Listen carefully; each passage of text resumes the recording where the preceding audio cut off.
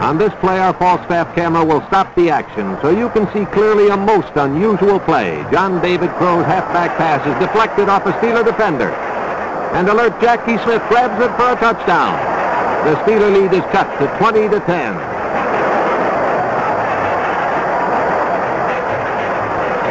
Late in the game, the Cards make their move as rookie Jackie Smith snares Johnson's pass and races goalward.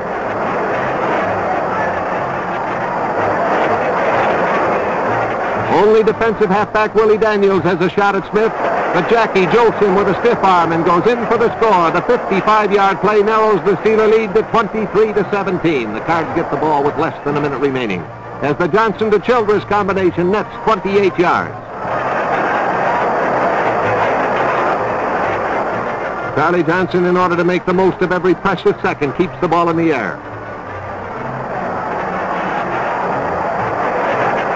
Jackie Smith is stopped at the Steeler 27, but the Cards are gaining momentum.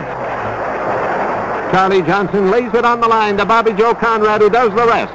Conrad sidesteps 3 defenders, roars into the end zone, and with time for only one more play, St. Louis finally goes ahead, 24-23.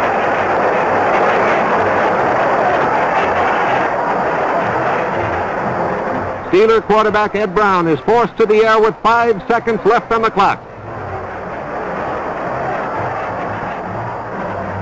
Jimmy Hill is waiting right there to intercept Brown's pass, which wipes out Pittsburgh's last chance.